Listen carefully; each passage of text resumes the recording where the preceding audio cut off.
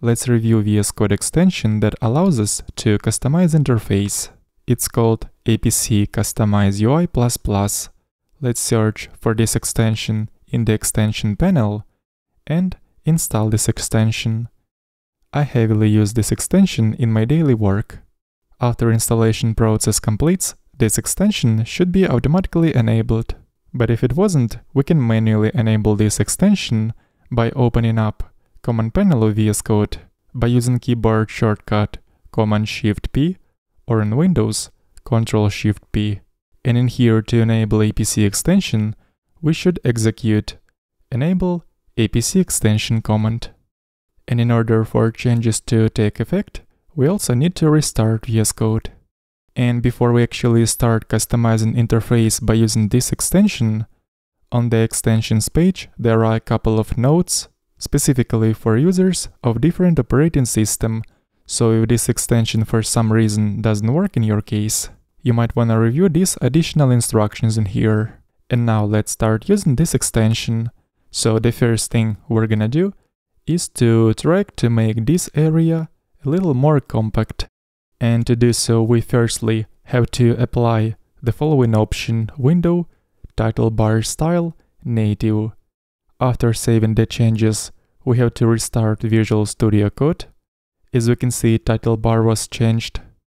But this is of course not the result that we need, so let's apply additional setting, which comes from Apc extension.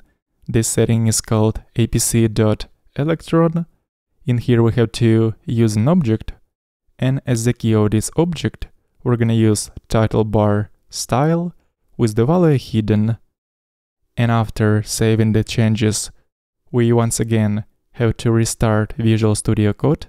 And after that, we're gonna notice that title bar has become much more compact. And this way we have more room for our code. Also, Apc extension allows us to customize position of traffic lights buttons. So let's specify an option with the name traffic light position. Here we have to use an object with keys that correspond to coordinates x and y. I'm gonna choose random values just to see the result.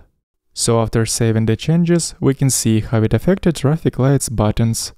But I'm okay with the default position, so I'm going to discard this option.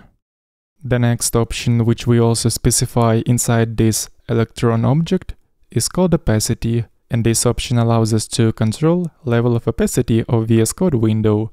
So for example, I'm going to use value 0.7, and after saving, we can see that our window has become transparent. I prefer to disable transparency, so I'm gonna remove this option. Next, let's make font of the sidebar same as font of the editor. And also the same font will be applied to the panel with a list of files. And since my current font of the editor is called Denk Mono, I'm going to use this font for the setting Apc font family. Let's apply the settings, and right away we can see that the font of the sidebar was changed. And the same font was applied to the panel with this list of files. Let's continue. In order to demonstrate the next setting, I need to show activity panel again. So I'm going to run this command toggle activity bar visibility in order for activity panel to show up. And what the next option will do is it's going to add an extra menu button to the top right of this area, right here.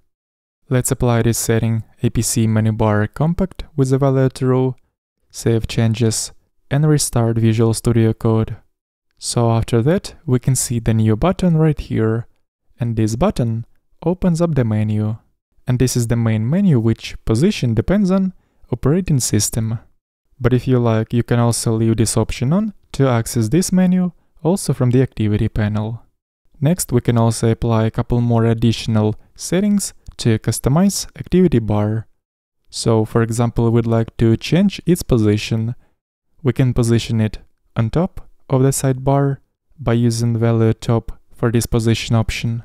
Or we can move it to the bottom by specifying the corresponding option bottom, like so. And also, we can change font size of icons inside activity bar panel. And then there is one more option that we can apply to activity bar, which is item margin. And this option is responsible for configuring distance between icons. Let's move on and go to the next element, which will be header. So, for example, we'd like to change height of this element, and to do so we can use option height. And let's see how it will be reflected as I'm going to change values for this option. As we can see, height of the header changes as well. Then we can also configure height, but for this element, this is a sidebar title, so let's use an option with a name APC sidebar title bar.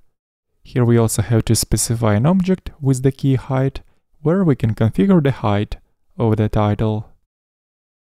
And in addition to that, we can also configure the font size. I'm going to use 12. To show configurations for the next element, I firstly have to make this element visible by running the following command: toggle status bar visibility. This is this status line which appears at the bottom of the editor. So let's start with configuring its position. To do this, we need to add an option apc.statusbar with the object where key will be position, and in here we can use desirable position. For example, let's use value top, and status line was moved to the top. Some other values are bottom, also editor bottom. In this case, the status line is not going to be stretched full width, but instead will cover only editor area until the sidebar. Let's try using this option, and as we can see, status line is displayed only under the code area. And one more value is editor top. In this case, we get the same result, but the status line is shown on top. And there is also a couple of additional options we can apply to status line, which is height, that allows us to configure the height of the status line, and also font size, to configure the size of the font. The next configuration we're going to apply will allow us to increase or decrease line height of the sidebar items. And in the same way, we will be able to configure line height of the items in File Explorer. So first of all, let's apply different line height for sidebar items. I'm going to specify setting apc.listRow. Inside of this object, we have to use key lists, and here we should specify a value in the form of array, where we list those areas where custom line height should be applied. And to apply custom line height to the sidebar, we need to use value explorer folders view. And then by applying additional option height, we can configure a desirable line height. And as we can see, as I'm changing this value, line height of the sidebar items also changes. In addition to that, I also prefer to change the font size of sidebar items. For this, we need to specify an option font size, and also to apply the same configurations for the items in File Explorer, let's add additional entry to lists array, which will be quick input list. And after saving the changes, we can see that the same line height was also applied to this list of files. And there is also one more area of the editor where I would like to apply the same line height configuration, which is this search panel. So to apply the same configuration in here, we have to add an entry results to this array. So as we can see, Apc Customize UI++ is pretty powerful extension, which allows us to configure vscode interface in many different ways. Link to this extension as well as to the repository with these settings will be in the video description.